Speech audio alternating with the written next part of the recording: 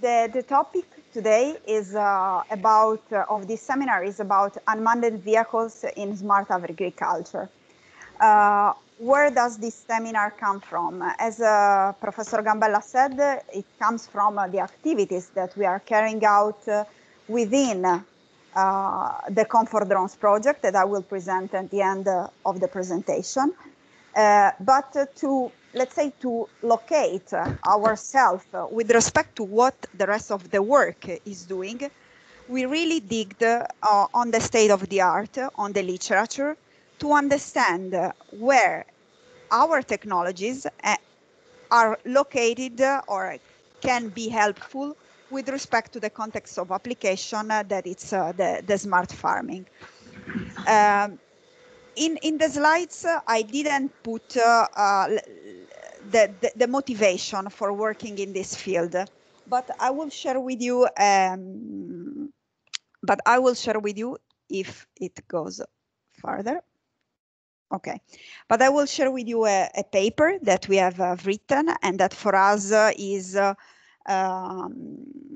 reference of this lecture. As soon as we finish this lecture, I will share the paper. And basically in this paper, there's all the motivations for investing this kind of technologies in the concept of smart agriculture. It is the first time that I've approached this subject. I was speaking with Filippo, and Filippo told me that there's a principle to be respected in agriculture, that is being capable of performing the correct action or treatment exactly when is needed and where is needed. This is the main assumption of agriculture. This is the concept that Filippo shared with me, the first thing that I approached about this kind of topics. And clearly, to be able to perform the correct action or treatment, you need to know. You need to know in details what is happening, and knowing in details, for sure, a human operator can do it. Traditionally, historically, human operators has always performed these kind of tasks in the agriculture, but we know that machines might be very precise, so they can help a lot in doing this analysis from one side and treatment, precise treatment on the other. So these are the concepts that I'm sure you already know from this course that is completing today for going for smart and precision agriculture. Filippo told you already that this research that we are carrying out together is funded by the European Commission. And why the European Commission is investing money, really real money, on this kind of research. Because this is behind this topic, there's a very important societal challenge. From the forecasts that are around, we know that the world food production is expected to double from here to 2050. Because we are increasing as population, because we are more demanding than in the past. What is not going to change for sure is the amount of fields that are available. So we need to improve production by knowing that the resources, the physical one, I mean the soil, will not double itself. So investing on precision and smart agriculture to increase the production, to make the production better in general, in terms of volume, in terms of quality, it is something that really implies a huge societal challenge, a huge societal benefit. And these are the motivations in general at the base of the investments of the European Commission. that we exploited to carry out our research. I will share in any case the document with these numbers, so don't get scared from the fact that you don't see this number in the presentation. How is this seminar organized?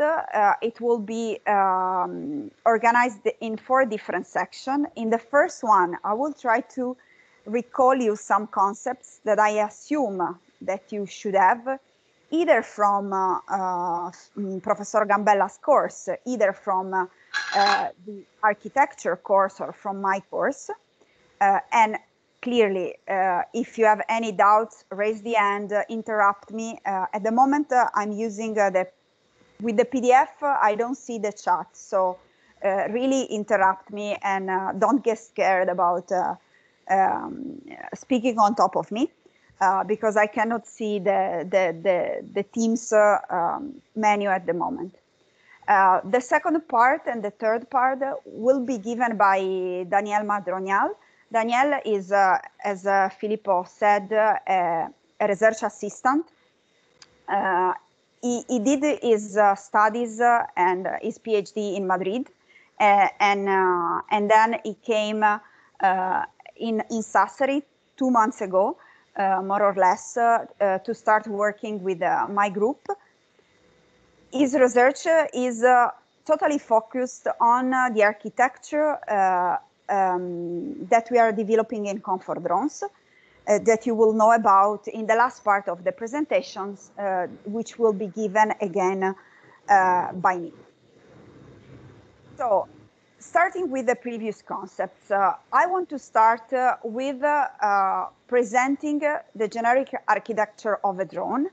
I'm sure that you already know it, but I need to refresh or to make sure, I would say, that we are on the same page and we have the same starting concepts. How is it composed, a drone? Here is, you have a quad rotor, okay? But this architecture is fairly generic, and if you change the rotors with the wheels, it can be the same concept can be applied to a rover too. For sure, the core of a drone is certainly the flight controller. The flight controller is composed of 2 parts, hardware and software.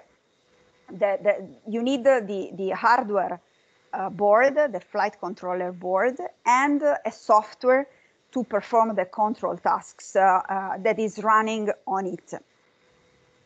It controls the motors, it interfaces with all the internal and external sensors. It implements all the attitude estimation, the control load, the navigations, many tasks that you will see in the rest of the presentation.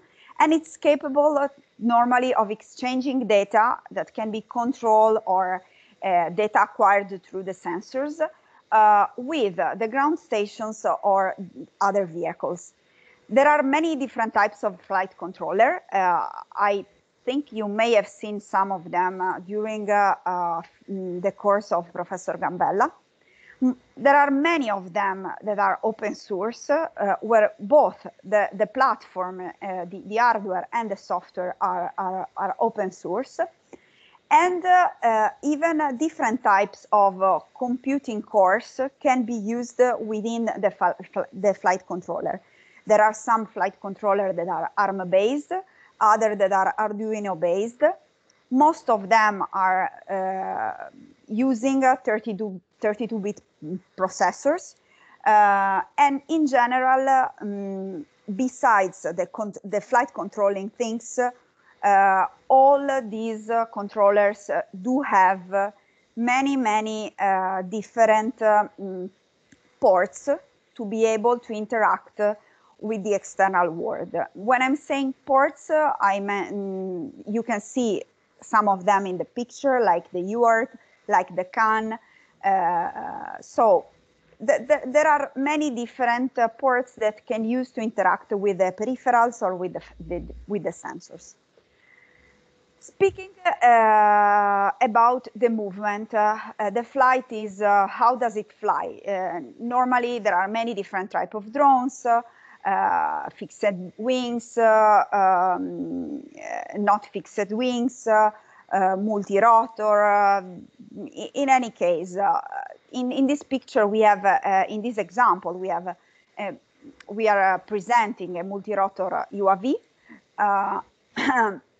that is operated using a brushless DC motor that uses this electronic speed controller, ESC, to be able to control the motors. Smaller drones could use different type of motors, like brushed ones, getting rid of the part of the ESC. In any case, as said, there are many different types, but you need to make sure that the flight controller is able to control the motors that connect to the rotors or connect to the wheels. In this generic architecture, for sure, you will have many different sensors. Daniel, in his part, will present the different sensors and what they are used for. For sure, what we can say is that these sensors are needed to detect or to observe the surroundings. One of the reasons, let's make a practical example straight away. I can use a sensor to make obstacle avoidance. So to be able that I'm not crashing on a tree, for example. There are many different sensors. Online, for sure, you would have an inertial measurement unit. The inertial measurement unit is the main component of the inertial navigation system. And basically, it is used in combination with gyroscopes and accelerometers to estimate the UAV's attitude. Then you should have normally the barometer and the global navigation satellite systems that interact with the GPS to allow to understand where the drone is, so to locate the drone.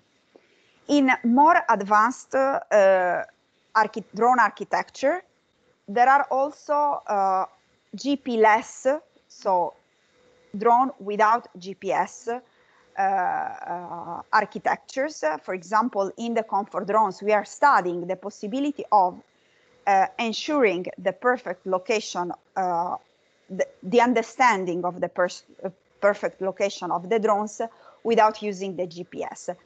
This is possible by leveraging on really advanced computation. And the people that are studying these aspects are investing on bringing on boards of the drone some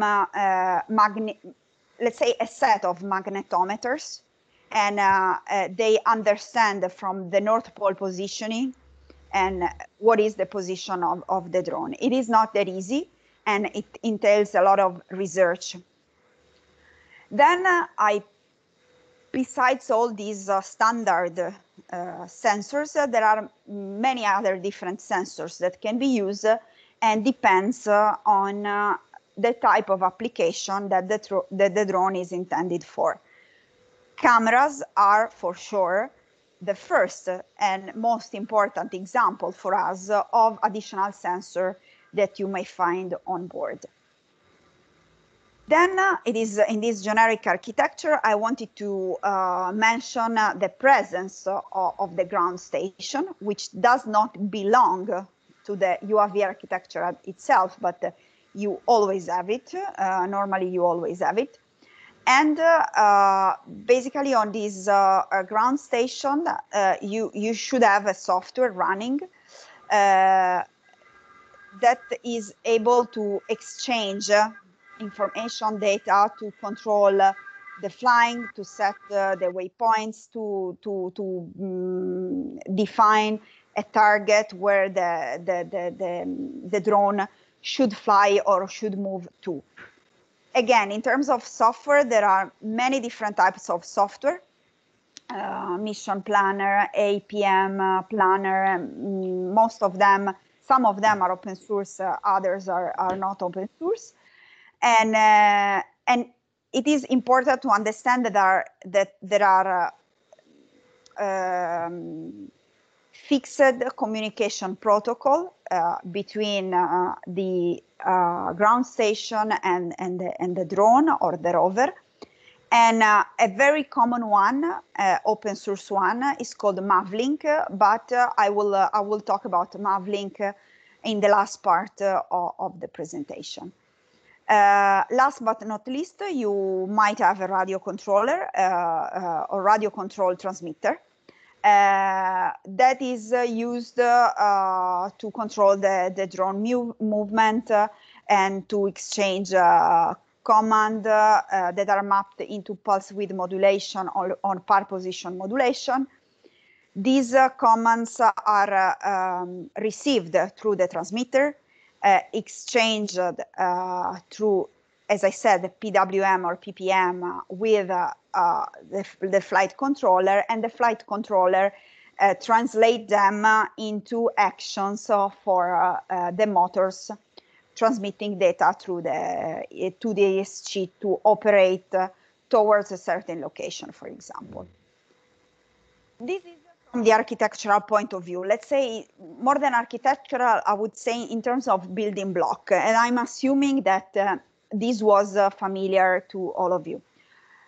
In terms of generic execution, for me, it is important that you complete this seminar with a clear idea. In terms of execution, what do we have? Typically, if we use a drone, we can identify what is called mission time. That is the time in between, clearly, the kickoff and the landing of the drone. In between, or during a mission, in between kickoff and landing, for sure, what you can do in terms of execution is to run some online processing. That are all the tasks that are carried out during the mission itself on board of the drone. And please remind this term, on board of the drone. It means that you need some computing platform on board to carry out specific tasks. That is not just controlling the flight itself, or it might be not just controlling the flight itself.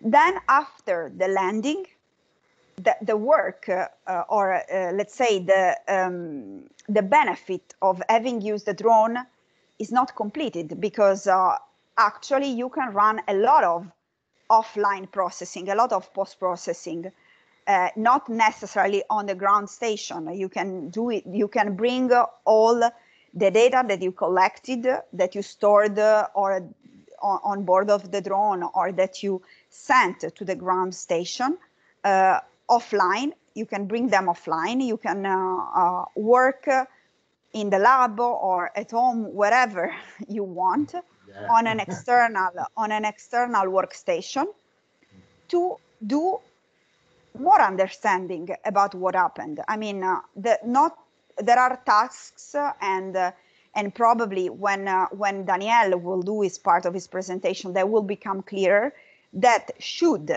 and can be done online on the computing platform on board of the drone, rover, whatever unmanned vehicle we are talking about, and other tasks like ground tree volume evaluation, grape count, because at the moment the grape count that Luca has presented last week or 2 weeks ago is certainly done offline. Those tasks are performed afterwards, so when the mission is finished. But today, this seminar is focusing specifically to what you can do, or what you should be able to do online. This part of the preliminaries for the seminar, it is, I mean, I've seen in the participants of this seminar that many known names. So probably I will go fast on this, since you have seen probably these slides before in my course. You know that there has been a lot of evolution in terms of integration on chip, on silicon in the last decades. Okay, so we started from very few logic ports integrated on a single die back in 60s.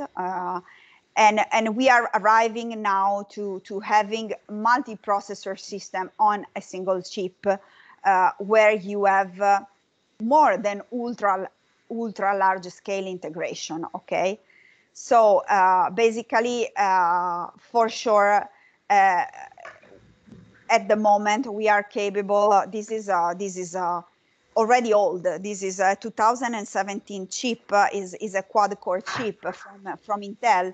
It uses a 14 nanometers technology, and you know what I mean when I'm talking about 14 nanometers technology. It means that the gate length on of the transistors that I'm using to build this chip is 14 nanometers. But currently, the technology nodes went even farther. They are even smaller than 14 nanometers. You know that there's a lot that can be done on a single chip. These two pictures are here to give you additional examples and to make you understand what is the current level of integration on a single die. And you can see here where we are. I mean, this number is incredibly huge, and probably it will continue growing. The progress of CMOS technology today really allows for transistor in the size of smaller than 14 nanometers, as I said in the previous slide. We can pack an entire system on a single chip. We are talking not about system on chip anymore. We are talking about multi-processor system on chip, because we have more, definitely more than one. So what are the type of platforms that we are used that we know from previous courses? For sure, you have seen a lot about CPUs in calcolatori elettronici in the architecture course, and you know that more or less till 2005 we were talking mostly about single core architecture, where just one CPU was there. And from 2005 on, we are talking about multi-core. We were able, thanks to the integration capabilities on chip, we were able to talk about multi-core architecture.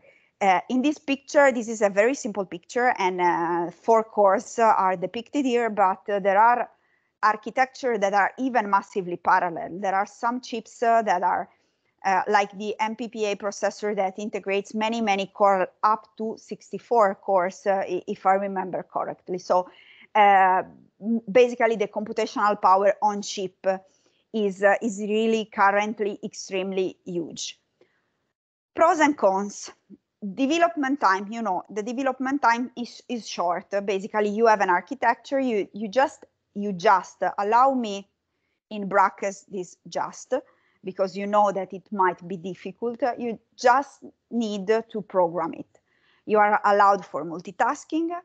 The consumption power is normally average, because it's normally average. It's not really optimized. It's not minimum, because you are not going to optimize the single hardware resource to minimize it. You can have a lot of flexibility, because you can write many different type of C codes or whatever other language codes, and compile it and make it run on the same time of architecture. But the efficiency let's say that the efficiency in terms of boosting the performances, as we already discussed in my course, it is extremely low, because you are not normally you are not capable of tuning the low level hardware details to make sure that a certain application is optimized for the architecture that you have in front of you. The architecture is generic.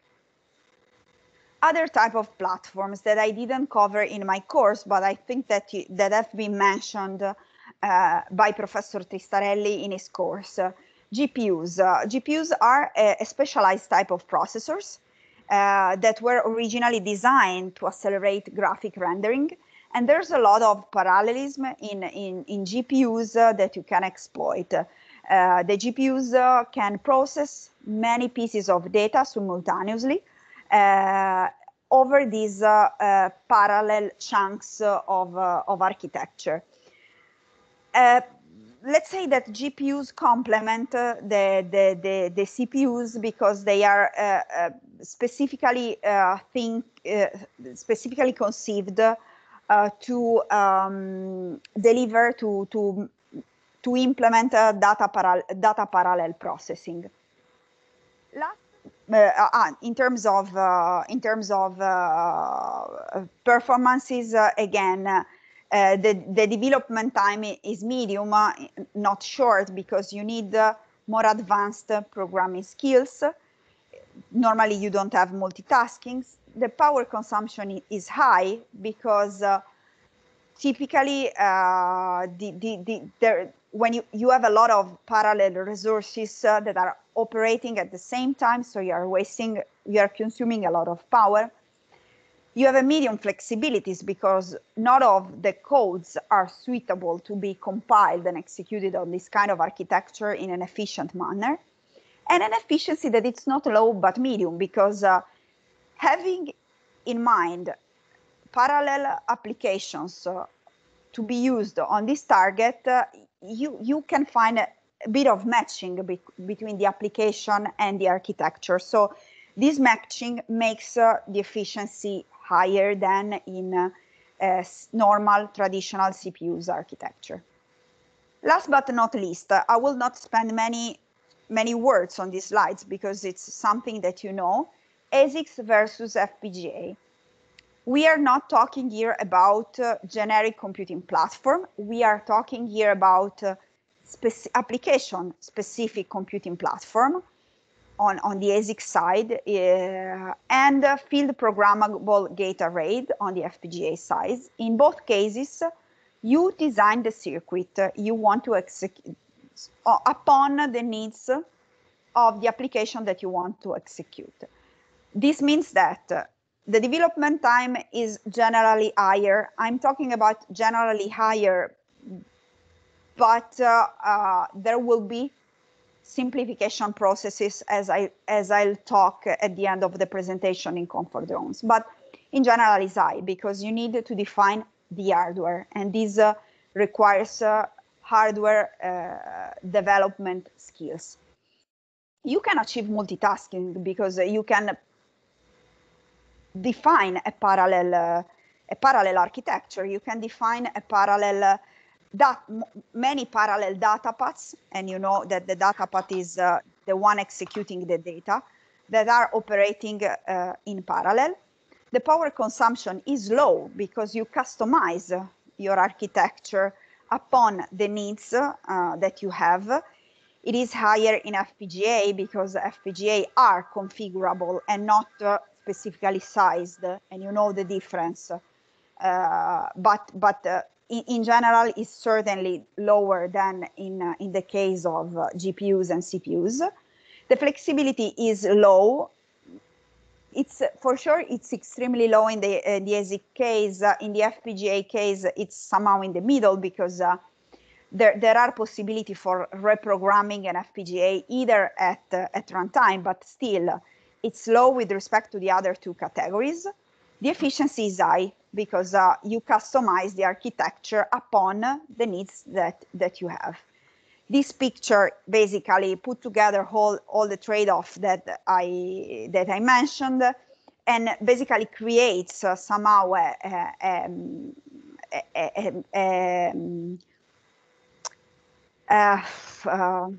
una classifica, okay? Classify items upon flexibility. The most flexible one are the CPUs, the least flexible one are the ASICs, the most efficient one are the ASICs, because in ASIC design you don't waste one transistor, because if it's there it means that it's used. In CPUs the efficiency is the less, because it's generic, and you reuse the same platform for everything. Basically, this concludes the first part. Danny, are you there? Yes, can you hear me? Good morning, Daniel. Perfectly. So stage is yours.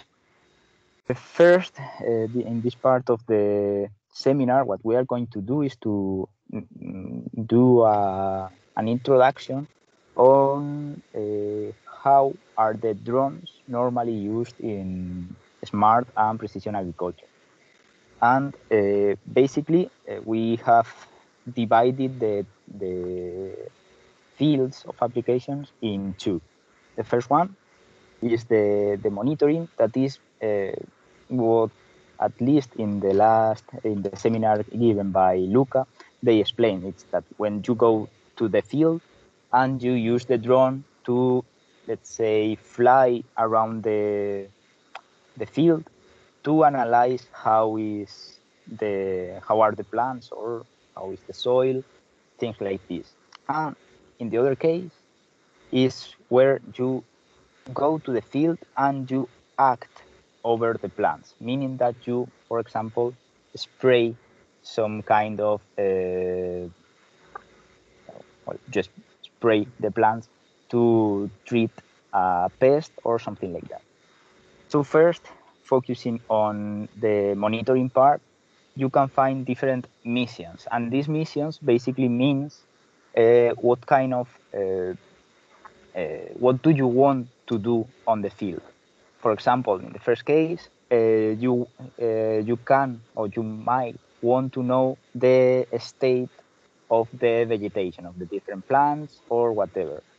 In the second case, you may want to analyze the soil so as to understand how is the irrigation of the plantation behaving. That is called normally the water stress.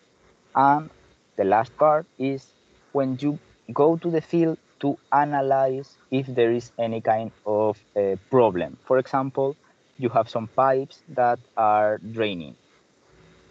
Then second part of this monitoring analysis is the kind of equipment that the drone need to have on board. The first thing, as Francesca already explained, is the inertia measurement unit, and you need this basically to be able to fly the drone properly, because it will analyze the acceleration and rotation of the drone, and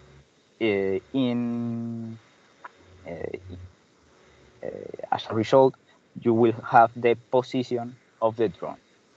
Then, regarding the GNSS or the GPS, basically you want to answer the question, where is my drone in the field? The third one is a sensor called LiDAR, which is light detection and ranging sensor, that basically use laser technology to map the terrain. And this is normally used to develop 3D maps or 3D models of your field. And finally, for this monitoring, you obviously need to use cameras. And these cameras may be of different nature. For example, the RGB cameras are the standard ones, the ones that we have in the mobile phone. Then the multispectral cameras are the ones that goes a bit into the ultraviolet range of the electromagnetic spectrum, or into the infrared. And in the case of the thermal cameras, I think that in the last seminar, Luca gave an example using thermal cameras, if I remember properly. And basically, they use a bit of information from the infrared spectral electromagnetic spectrum.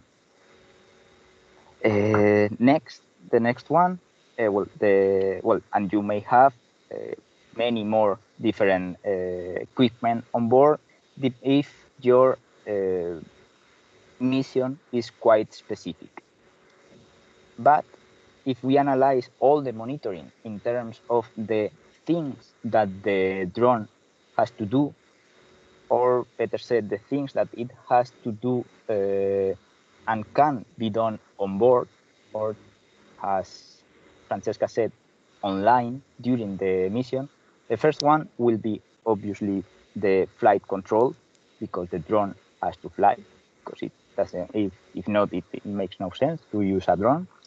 Then the navigation task, which basically means that when the drone flies, it has to do it properly.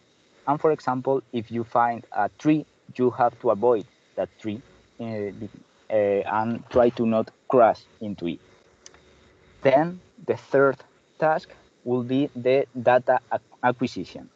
In this case, since we are always talking about monitoring, we need to get the information. And this could be just taking the images, like the RGB, the thermal, or the multispectral, to map the terrain with the LiDAR, or just to know where the drone or the rover is using this GPS.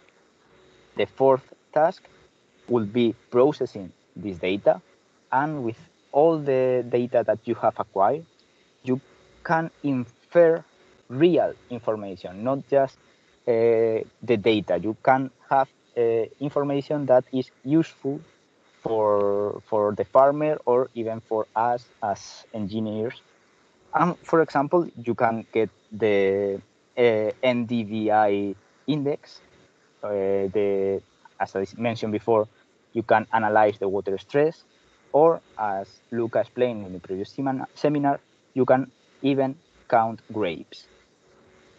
The next task will be the control of the mission, and in this case, you have to, let's say, decide what are you going to do during the mission.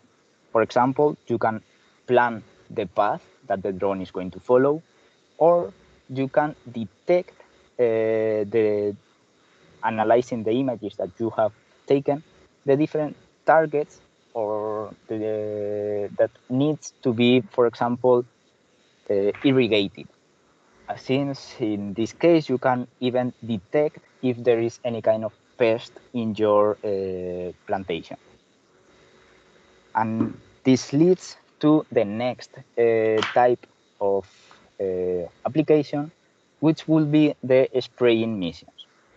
In this case, you can either have the crop spraying, as I mentioned before, or the treatment of the different fruits and trees in your plantation.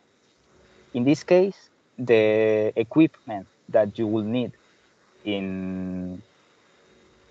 on board will be more or less the same than before, but in this case, the important thing is that you have to add another equipment, which is basically the spraying dispenser, or the spraying arm, which is basically used to spray whatever you want to spray.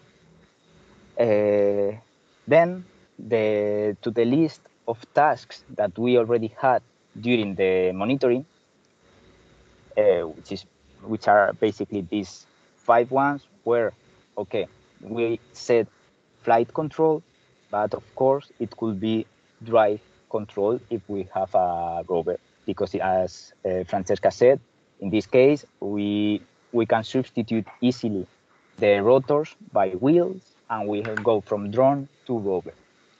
And to this list of tasks, the only one that is added is the so-called actuation. And this means that you have to go somewhere in your plantation and apply some kind of treatment or spray something on this target. Then in the paper that Francesca mentioned before, we have done an analysis, a survey of the different applications that we have found in the literature, state of the art, and all the papers we have found have divided this their work in these two different applications, the monitoring and the spraying, and they have divided the different missions that they have to do in the ones I mentioned during this presentation.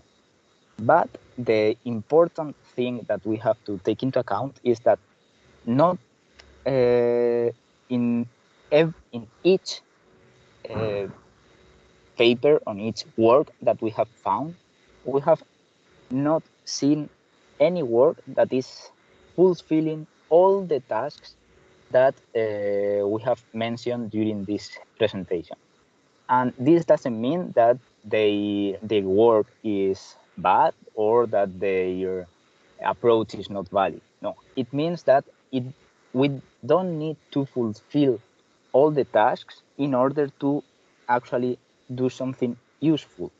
For example, if you go to the example where Luca explained in the last seminar, they are using the drone to take pictures, and then these pictures are analyzed offline in the laboratory so as to count the number of grapes. In this case, we will be doing the flight control, the navigation, and the data acquisition. And this doesn't mean that this work is not valid. It's just that the tasks that can be fulfilled online are only these three tasks. This would end the part of, well, sorry. In this case, in these tables, you can find all the works that we have analyzed, ordered with the same numbers that we have used in the table in the slide before, in case you want to check what the different details of each specific work. Then, in order to have a better idea or to have a mental image of what I have explained here, we asked ourselves a question that is, okay, but how is all this processing actually done in reality, or how would we want to do this kind of processing? So we started with the different parts of the analysis, where we started with the sensing. This sensing data has to be pre-processed. Then you will have main tasks, and then you will do some kind of post-processing. And one thing was clear: the sensing was obviously done on the drone or the rover, meaning that this part will be always online. Then you will either collect this data and analyze it later, or send the data to a ground station so as to accelerate a bit the processing of this data. But in every case, the drone will do online processing, and the workstation will do offline processing. Then, in this processing schema, we have to add the main tasks, and we consider that the actuation is normally done by a rover, which is not always the case, because you can actually do the actuation with the drone too. But if I remember well, in the Comfort Drones project, which is the project we are working on, the actuation will be always done by a rover. Is that right, Fra? Yeah, Okay. the actuation is limited to the rover. Yeah. Okay, thanks. Which is why we put the rover in that part of the schema. In this case, we started thinking, okay, we have the sensing, we have the main tasks, we have if we want to send the data, but in the middle, we still have some parts that, well, okay. Yeah, some parts where we have to add or to prepare the data that we get with the sensors in order to feed the main tasks. So there will be some pre-processing tasks. And then if we want to increase the security of the system, we can even include some post-processing tasks, like compressing the data that we want to send to save bandwidth normally, or to encrypt this data so as to increase this security. And then we thought about how is everything connected. Yeah, like this. And we realized that all the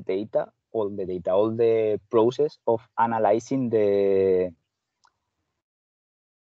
data that we get could be distributed either online or offline. And in this work, what we want to focus on is on the parts that are done online, which is why in the next section in the next part of the seminar, we will focus on the main tasks that are processed online. And we have to think about how are we going to process this data. And when I say I mean the state-of-the-art papers, how are they processing it? And in the case of our lab, how are we going to deal with it in Comfort Drones? Danny, can I add something on these slides before going further?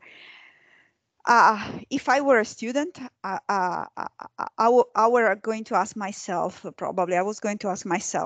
why do you need to encrypt data in a smart farming or smart agriculture case? I think that all the other tasks are probably kind of clear in terms of why they are there, but the encryption for the experiences and the discussions that I had with some end user, it's fundamental in terms of production. We don't always think about, or students, okay, do not always think about the real usage of a certain technology, but think to Selle Mosca. Okay, you all know Selle Mosca probably.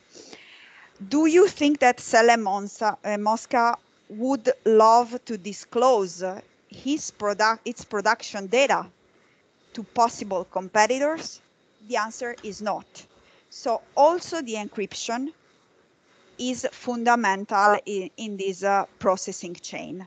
So I wanted to specify this because all the other things are kind of clear, even compression, because you have already attended some courses related to transmission, and you know that data are huge unless you compress them, and when you compress them, you send them in an easier manner. But even encryption, even in this concept, in this kind of context, it's important. Filippo, am I right? Yeah, but for example, Selle Mosca has the problem to control every part of the field. I remember that the dimension in terms of fields of Selle Mosca is 600 hectares. It's difficult to control with a single drone this type of extension of fields. But so the Mosca program the control of the disease, for example, in a single part of the farm during the year. And this type of application, for example, the possibility to have under control during the time of drought of the grapes in general of the vineyard. Have more data during the year. Have time to monitoring the vineyard during all the time of production.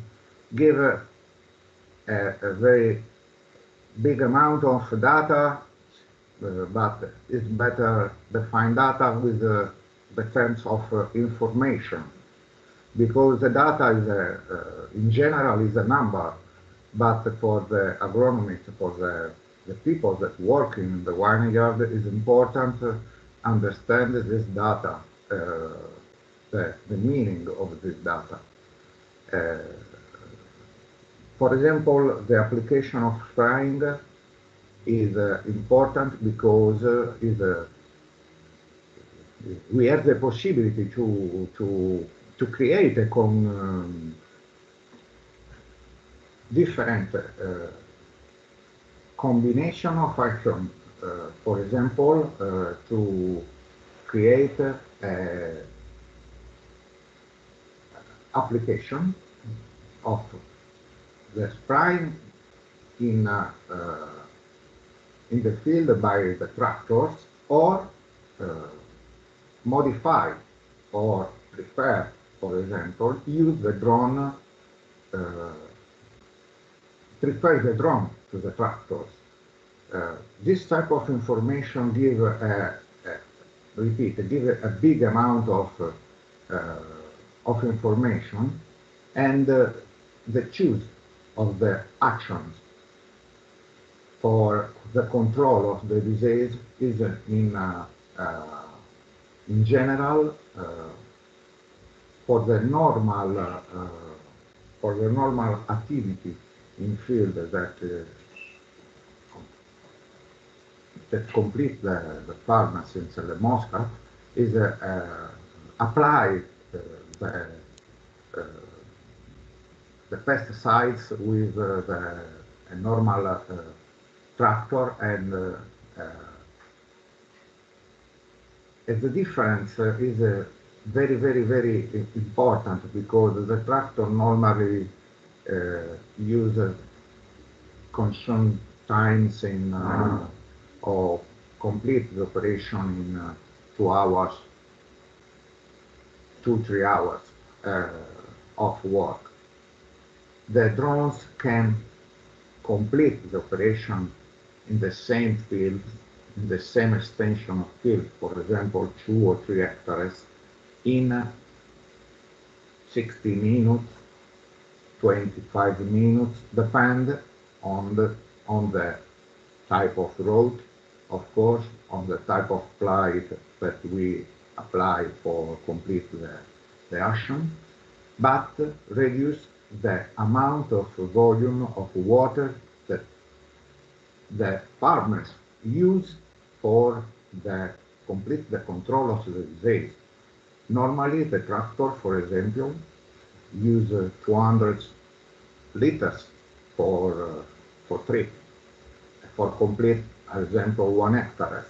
The same drones with this type of information, and this type of application can reduce the use of volume of water by 50%.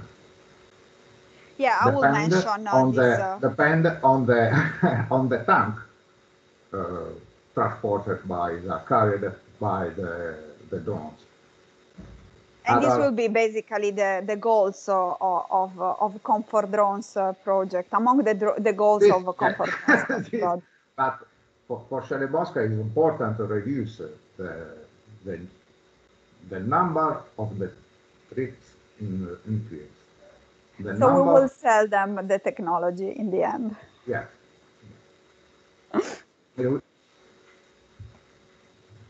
Basically, in the previous slide, we have seen that there are several tasks that has to be done or carried out on board.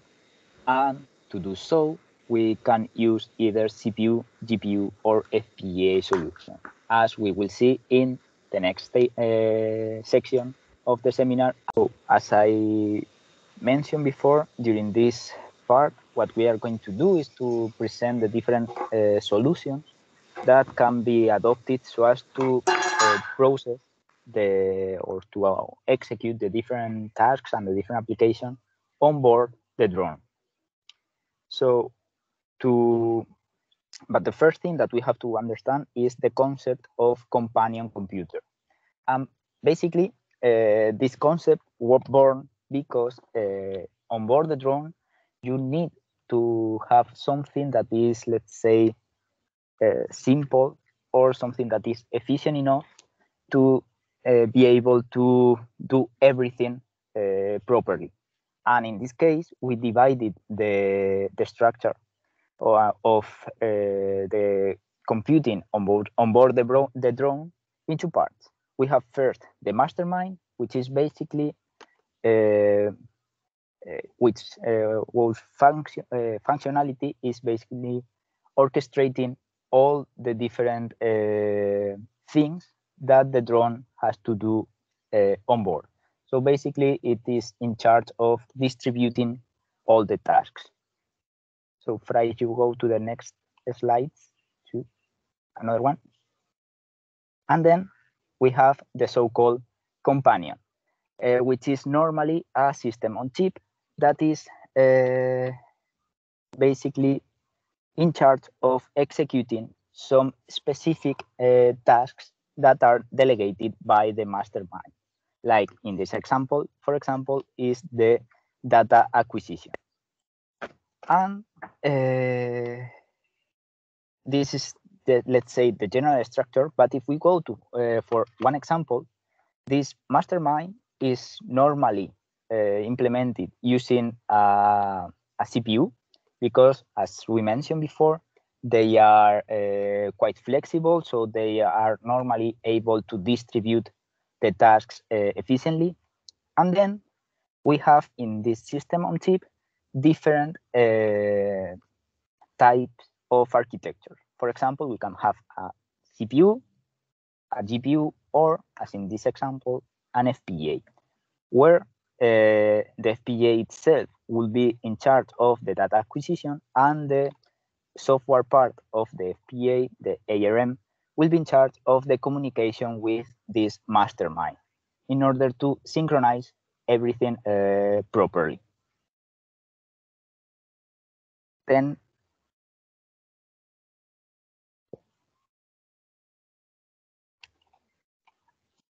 and as I mentioned before, this can be done with CPU, GPU, and FPGA. One important thing that we have to take into account during this part of the seminar is that even if we are focusing on smart and precision agriculture, this concept of companion computer or this concept of onboard processing is not only applicable to this field. But so in this part of the seminar, we are going to analyze the different works that we have found in the literature independently of the field of application.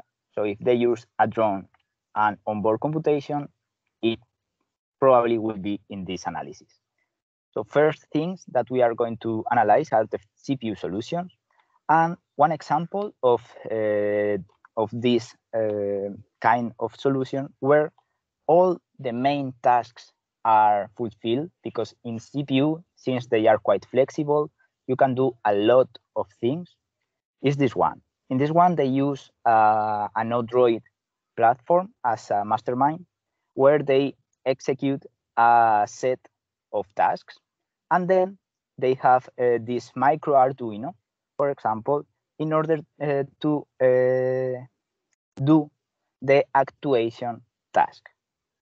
Then they also have the pig's hog to control the flight, and etc., etc. This specific example, next, what it actually does is to detect the target that they need to irrigate, and since the drone is flying, they need to take pictures, analyze them, and the part of the mission control is to decide whether they have to actuate or not. And last part is actually going to the target plant and to apply the treatment, which means that they are actuating over the field itself. Then the next example will be a system in which what they do is to follow a track. As we can see on the left side of the slide, they are on a track, and they can, with the images they take and the images they process, they are able to know if they are on the left, on the center, or on the right of the track. So in order to always try to be in the middle in order to follow this track. This system was implemented using a neural network, which is a concept that Luca already introduced in his seminar 2 weeks ago. But just to have a brief example of what is this, this kind of algorithms were born to imitate or to replicate the behavior of the brain when we process or when we try to make a decision. And in this case, this is a simple example where this neural network will decide if something is actually a drone or not. And for example, it could analyze whether it flies or not, the material that is used to build the thing, because we cannot call it drone yet, if it has rotors, sensors, whether it is alive or not, and where are we.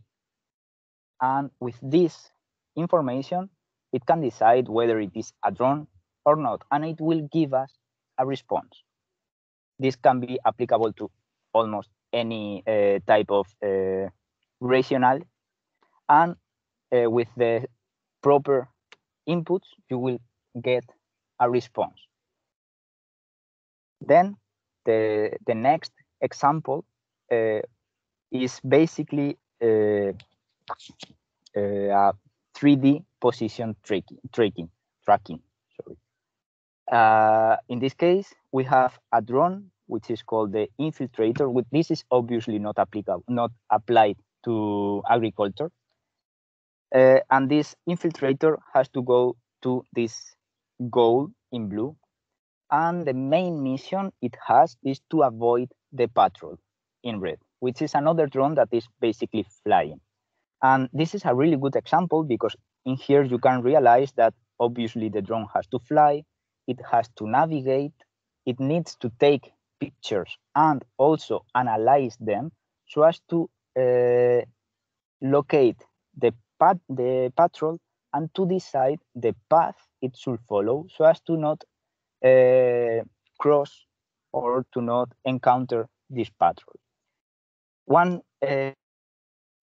interesting point of this solution is that they collaborate with a ground station, which is shown here on the right, where which means that okay, you don't need to do everything on board to do the different tasks online, because if you remember, Francesca explained that if you do tasks online, it means that you are doing them during the mission. So you can actually do onboard and off-board processing at the same time, and both of them can be online processing because you can collaborate with this ground station. And then these examples, you can say, okay, we are in a course of agriculture, so why are you explaining me this? Because it has a potential use. Because if you use the drones in a field, and you have also farmers in this field, you can use this very same position tracking so as to avoid farmers. Because one thing that the regulation of drones says is that you cannot fly over farmers. So you cannot use the drone, or the drone can't be over you if you are in the field. Just basically is to be because of safety reasons, because if the drone crashes and it crashes on top of you, maybe you will get hurt and you don't want that. So this could be used in this in the agriculture field, like using farmer avoidance. And the next example is almost farther from the agriculture point of view, but as you can see, this concept of the main tasks and the companion computers is also applicable when you are not even on Earth or not even flying. So you are not using a drone or a rover, but you are using a boat, in this case, which is an unmanned aquatic vehicle, where in this case you are using a Raspberry Pi and a pig's hook to control not the flight, not the drive, but the navigation itself on the sea or on the lake or wherever you want. And you are using exactly the same tasks and the same structure and the same platform, let's say, or architecture, computing architecture that we defined before, this companion computer. This is the last example of the CPU solutions. So now we can move to these GPU-based solutions where, as we mentioned before, you don't have the same flexibility, but these kind of platforms are especially conceived to perform graphic processing. So in this case, we will find a lot of image processing, like in this case, where we have a drone that is equipped with a GPU, and it does not have a GPU. And this is useful because there are places where the GPS is actually not working because you don't have enough network, let's say, and you cannot use the GPS. But this work, they presented a drone that is able to analyze the images that it gets, so as to follow the trail crossing a forest, which can be useful, for example, to locate people that is lost in the middle of the forest or something like this. Then the next example are also products that are already built drones and already built rovers that are used to deliver goods. In this case, well, you have here the link to the piece of news where they explain these two products. And there you will find a video of each where they use this drone and this rover during the COVID-19 quarantine. The first one, the drone was used to deliver goods in, let's say, remote places, and by doing so, you don't have to get in touch with the person, so you avoid contact and minimizing the risk. And in the case of the rover, it was able to drive by its own in cities in Asia, where obviously they are quite crowded, and it was able to deliver the goods in the middle of the city wherever the person wants to meet the rover. If we go to the next example, this one is basically a drone that is, or this is also an already built-in product, so you can buy this drone, and it is used to analyze the windmills and the power towers and things like this. And this is quite useful because if you use a drone, the human does not have to go up and to risk their lives, because if, these towers and these windmills are actually quite high, and you can fall from there. And this is potentially used also. Well, it has a potential use also in the field of agriculture, because some trees are also quite high. So you can use this drone in order to analyze the status of the tree or to inspect the top of the tree. You have here also a link to a video where they explain how it is used and how they work. And basically they have this flight control. The drone is able to navigate, and what they do is to take images of these towers or these windmills in order to analyze them afterward. So they take the images online and they process them offline. Then if we move to the next one, in this case, there's another work from a university in Spain where they use the drone and they have attached a hyperspectral camera, which is the one on the bottom left. And in this case, they do online compression these images and they send them to the ground station. These images collect information from a wide range of the electromagnetic spectrum, basically going from the infrared to the ultraviolet, and you have hundreds of megabytes of information. But the good things of these images is that they can build a signature of each pixel, meaning that you can actually distinguish between the different materials that are present in your image. In this simple example, you have, well, this is an helicopter, but could be perfectly a drone, and it is taking an image of an area where you have soil, you have water, and you have vegetation. And as you see on the right side of the image, you have a different signature for the different materials.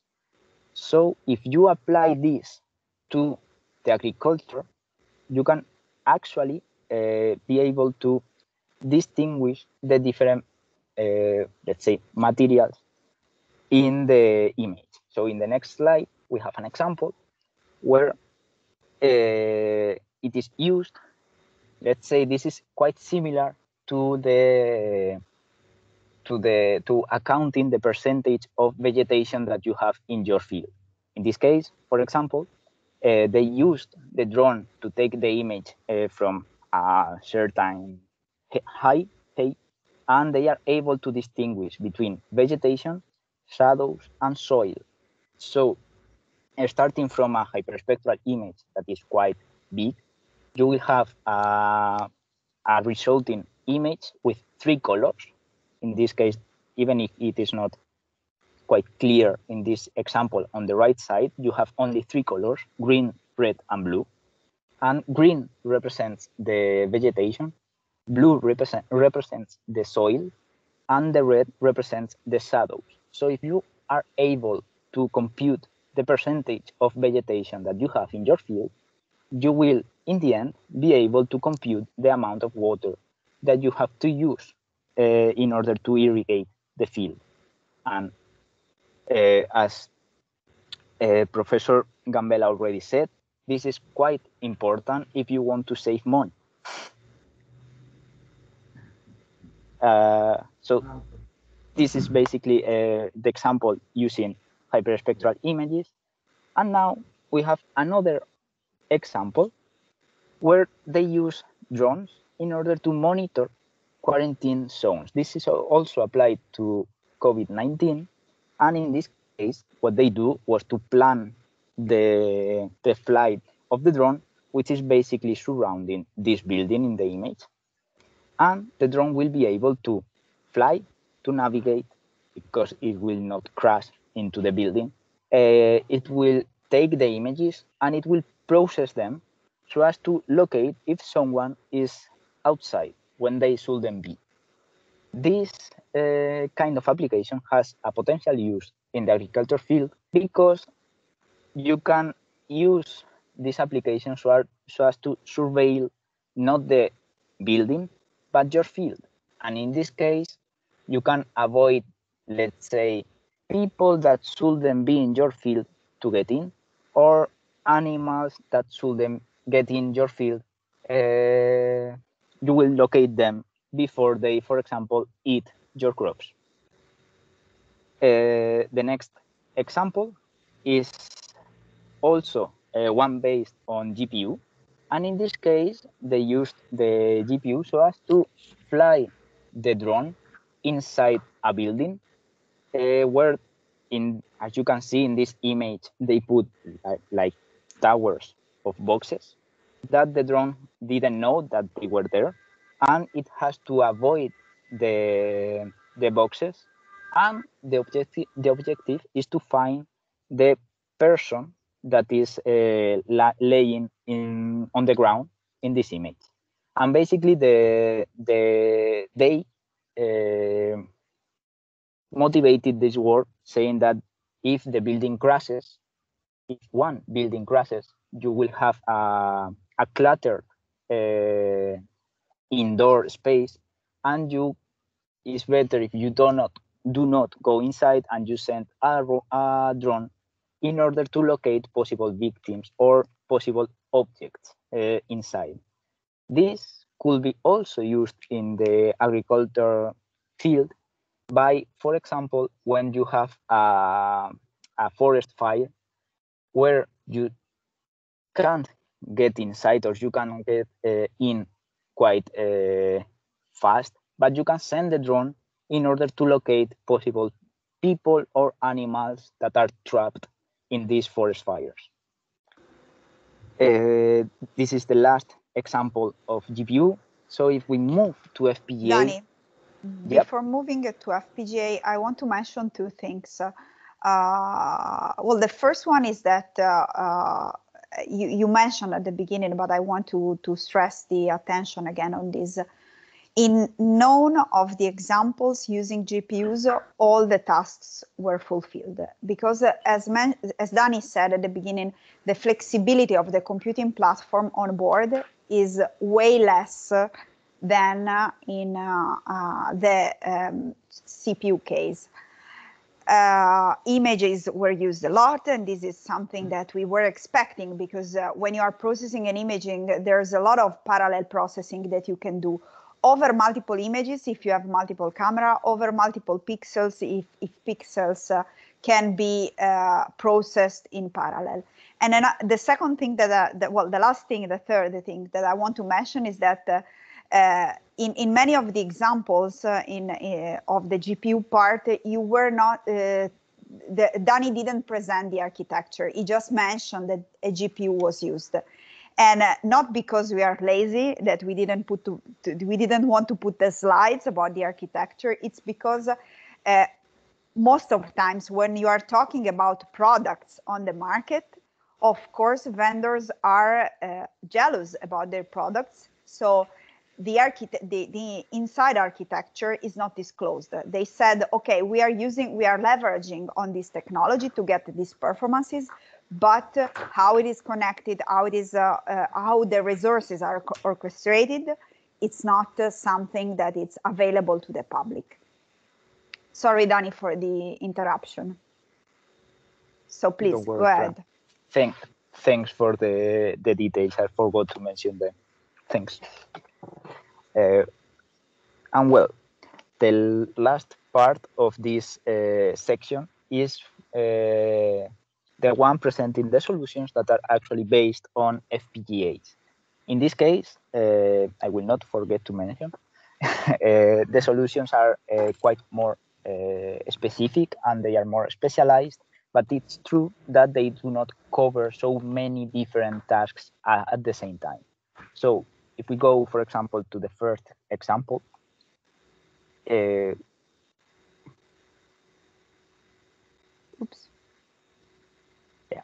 this case, as you can see, the drone is only used to, is only fulfilling online the task of controlling the flight, navigating, and even if it is not in the main task, getting the information. It is acquiring data.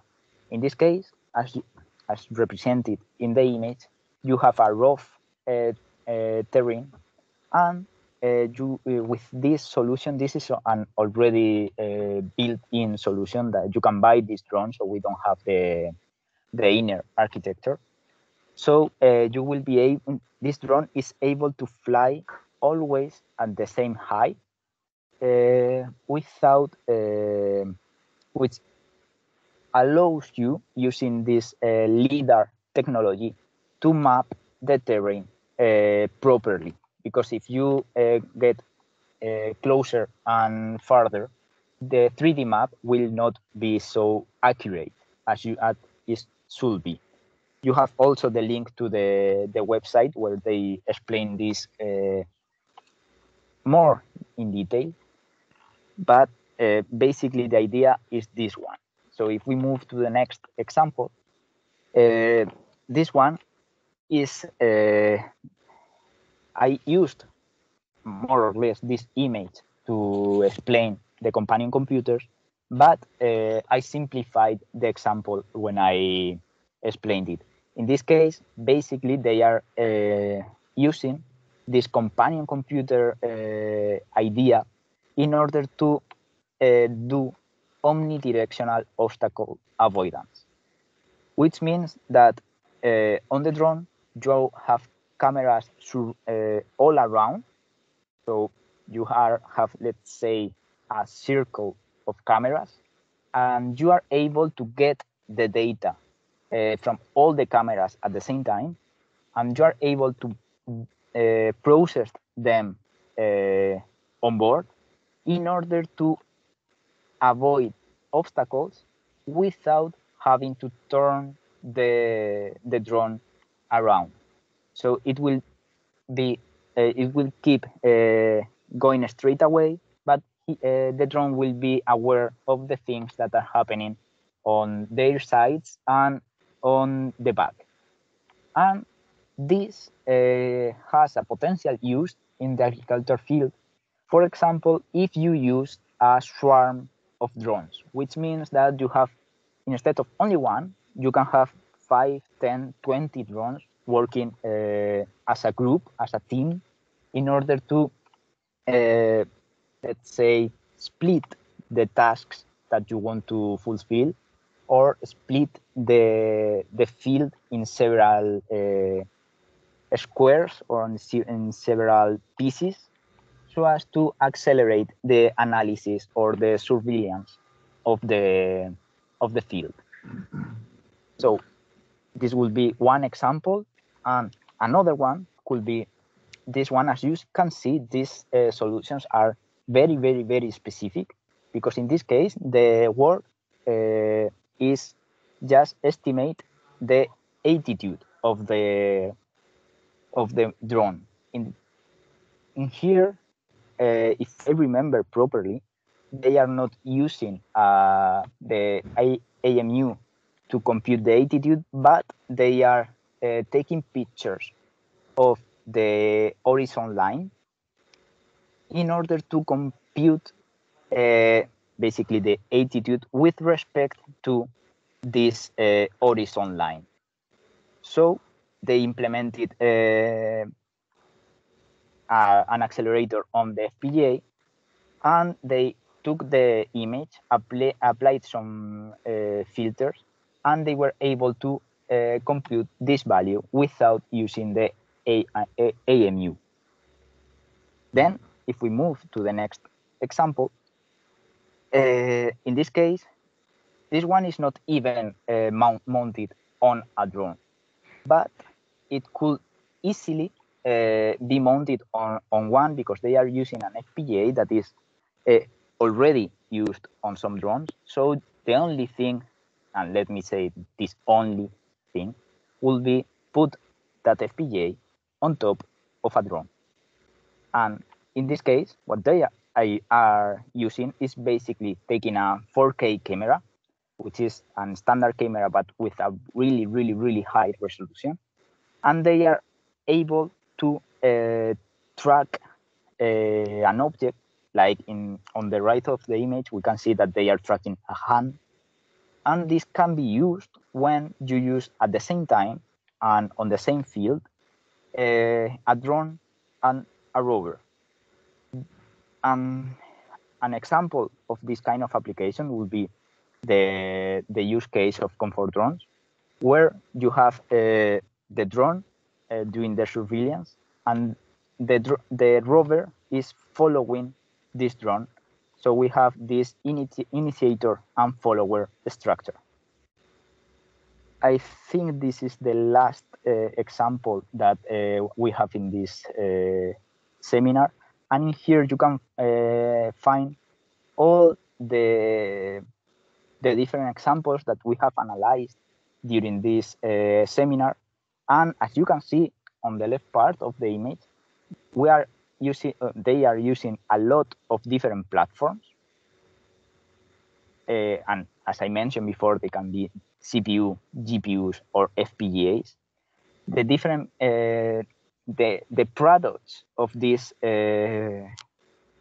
solutions are also different, because if you see a name there, well, if you see custom solution, it means that is normally a research paper where they also provide the architecture that they use, the way they connect the companion computer to the mastermind.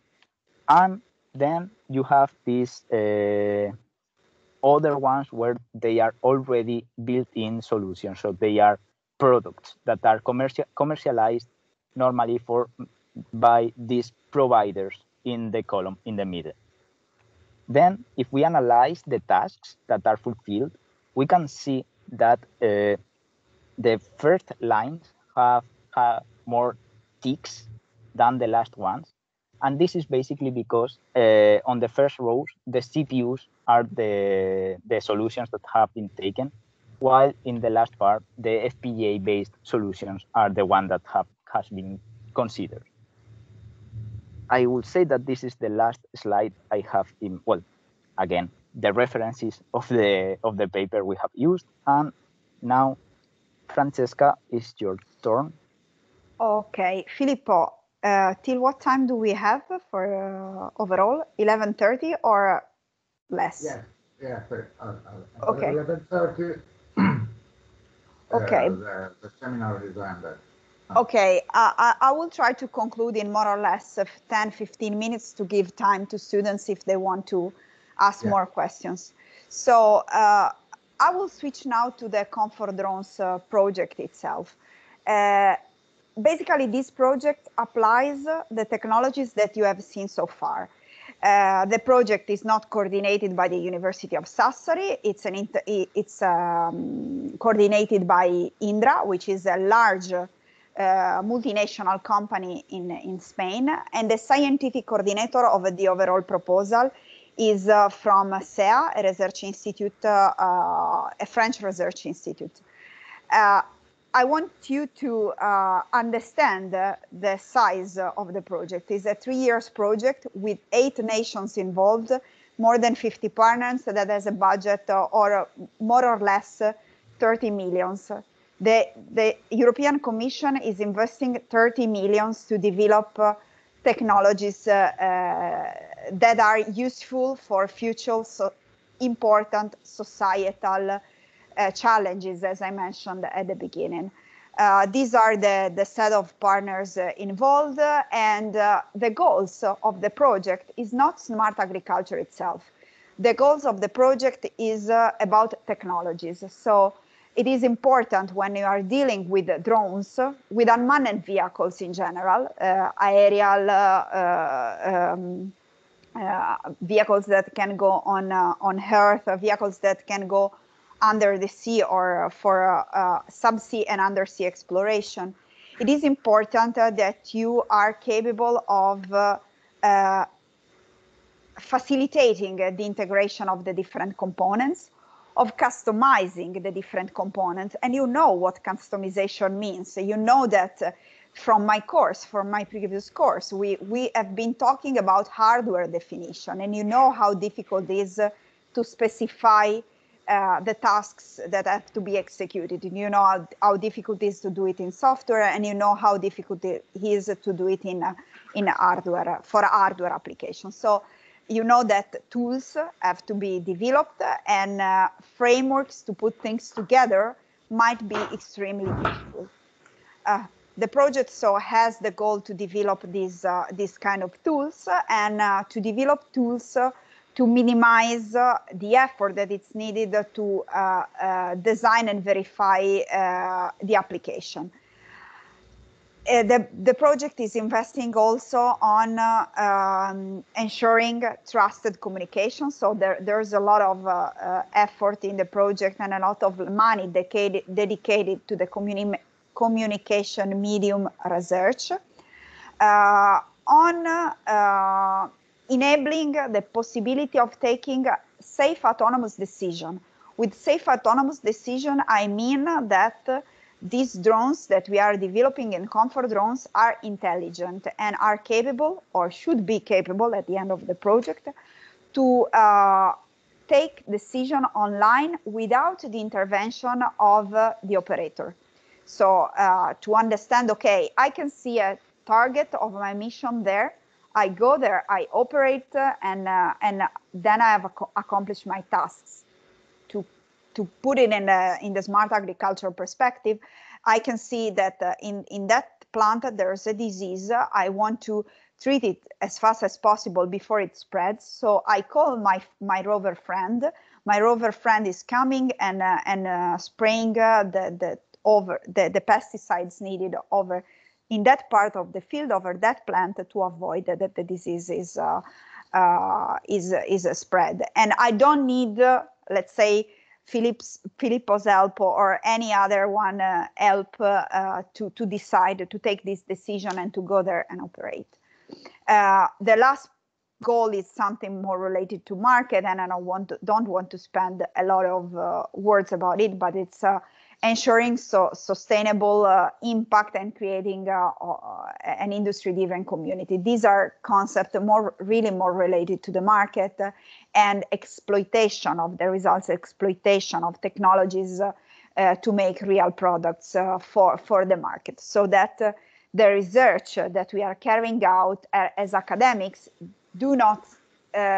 doesn't stay in our labs, but goes outside, reach the market and make some real values. That is the return of investment that the Commission is having. Okay, Comfort Drones project covers many different fields: transport, construction, logistics, surveillance, and smart agriculture, with a different purpose, from parcels delivery to surveillance of remote industries or critical infrastructures. We are focused. As I'm saying, I'm starting to bring you in what the Italian consortium is doing inside Comfort Drones. We are focused on smart and precision agriculture. The goal of the Italian consortium is to improve non-real-time action. When I mention non-real-time action, now you should know that I refer to all the post-processing things that is done offline on a workstation after the mission, to enable real-time field monitoring and inspection, so to enable all the smart processing on top of the drone, so during the mission, and to guarantee the possibility of a prompt intervention on a field. So doing the action exactly where and when is needed through the usage of the rover.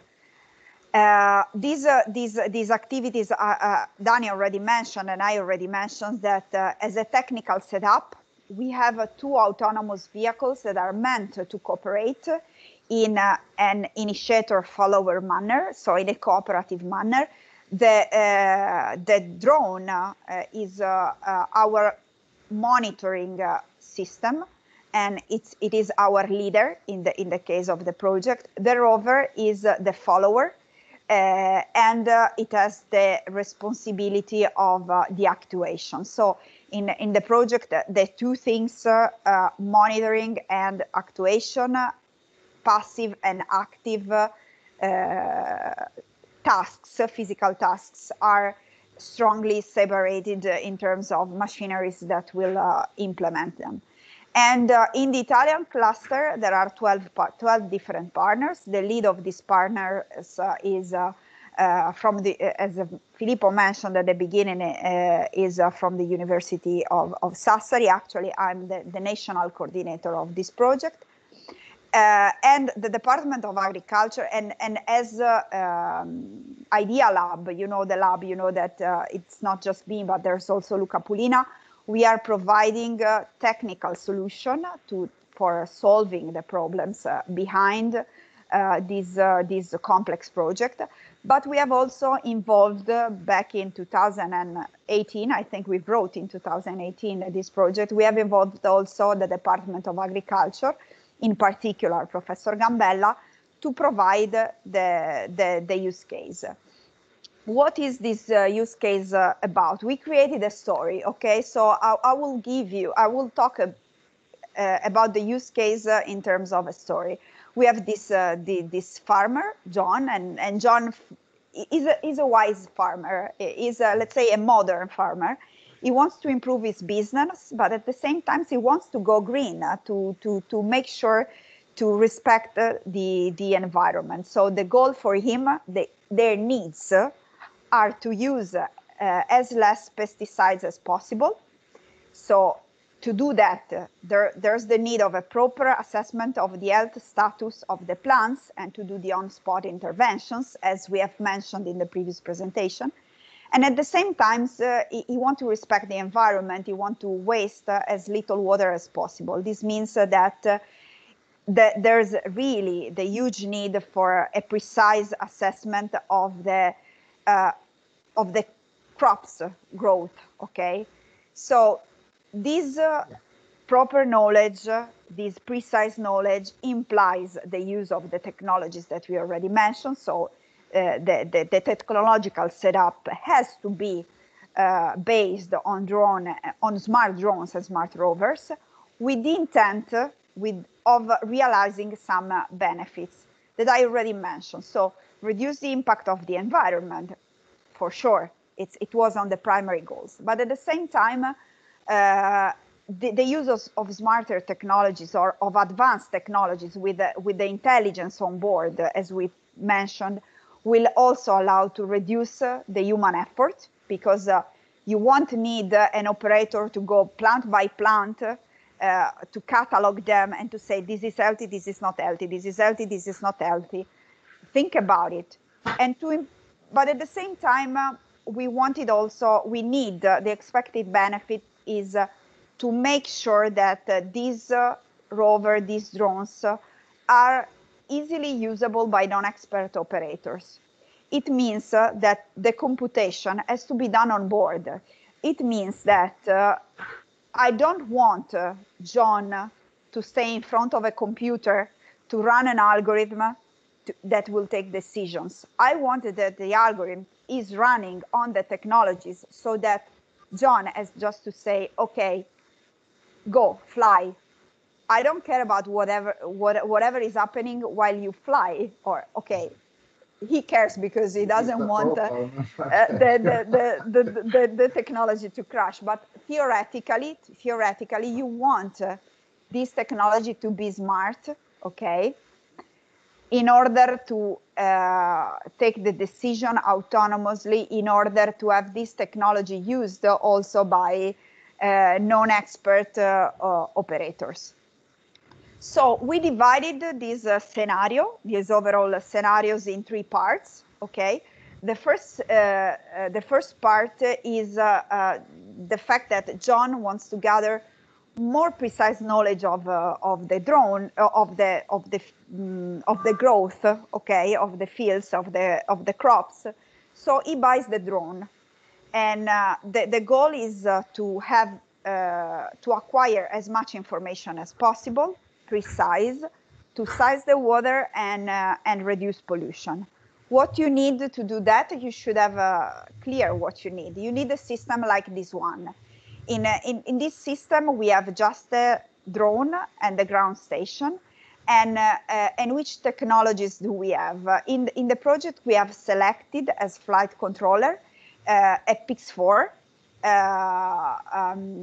That is the PIXOC4 is the hardware platform. It has been shown. It is really widely used, and Dani shown it in many different examples. The hardware is based on a 32-bit microprocessor, an ARM microprocessor, and it is connected to a software that it's the PIX4 software that has all the capability to master the software part, the flight navigation. So what else do we need? We need also to define the communication link between the drone and the ground station. And we opted for this protocol, the MAVLink one, Micro Air Vehicle Communication Protocol, which is a point-to-point communication standards that can be used for bidirectional communication. In this case, basically the ground station sends control signals to the drone. The drone is capable of acquiring through sensors information. For example, it can use cameras to acquire information. In this specific part of the tests, the information will be stored on the drone, so there will be, of course, some storage.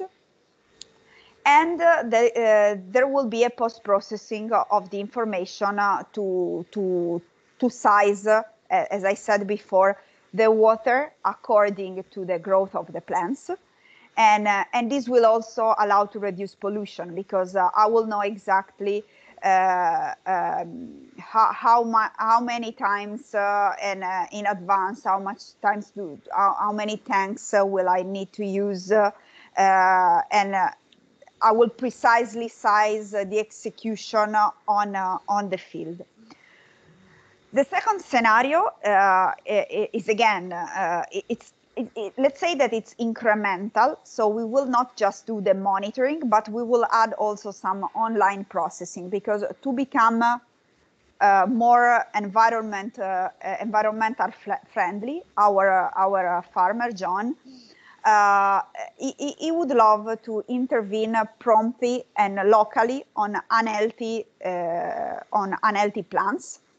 But still, in this second scenario, we are considering the fact that there is no actuation, or there is actuation, but the actuation is a manual actuation. It will be John that will be told where to go to act the treatment. The system is still composed of a drone and a ground station, but at the moment, the drone is enriched with the presence of the companion computer that Daniel already presented. The companion computer will run It will be based on an FPGA, an heterogeneous FPGA. I will show it in the next slides. There will be an operating system online, this ROS operating system, which is supporting the Mavlink communication protocol that we have chosen, so that the detection of pests will be run online, and through the ground station, through the information sent to the ground station, John will know where to go to make the actuation. In the last scenarios, we will also relieve John from doing the actuation, because what it was normally done by the manual operator, it will be done by the rover. And even in this case, there will be a ROS operating system on board, and of course, all the spraying system will be there to do the actuation. Okay, I will skip this, but it gives you an idea of where we are at the moment. We are at the second year of the project, and we are developing the technologies that next year will be tested on field. This is the kind of drones that we will use, so with the companion computer on board, and the kind of companion computer that we have opted for is an FPGA. You already know these slides because it was from my previous course, and as you can see, there's an ARM part plus it's an heterogeneous board. It's not the one that we used during the second year course. It has an ARM plus the programmable logic. So all the tasks, all the mission tasks related, for example, to disease detection, obstacle avoidance, can be carried out in the programmable logic in an advanced manner, while the ARM can do, for example, the communication with the flight control. This is the companion computer, so don't get confused. The UART will be, so this UART will be connected to the flight controller, to the PIC-SOC that will make the flight navigation, and the board will do the advanced tasks. In the project, I will not spend many words about it because I'm really running out of time. We are using a computing infrastructure that is a custom computing infrastructure. It means that we are using a template solution that is called overlay. You don't have to define all the Verilog modules, for example, but you will use a set of tools that will allow you. This tool is called MDC. It's developed in the lab. Then I will be happy to explain you more about this even in the next course. But this tool is used to translate, for example, a C code into using high-level synthesis into the hardware that is run on board. So in our companion computer, this infrastructure, the Hero infrastructure, will be used, and the hardware part will be defined using a technology that has been defined by the Idea Lab, that is the multi-data flow composer tool.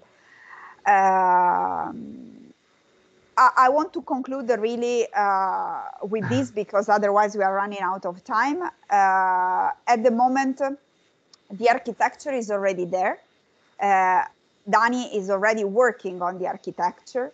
We still need to validate the architecture in the field of agriculture, which is the discussions that we have opened with Filippo. And there are many possibilities of working with us on the side of the framework that allows you to go from C code to hardware, and on the part that relates the project. So connecting the PIC-SOC to the FPGA, or porting some small agricultural tasks, relevant tasks on hardware.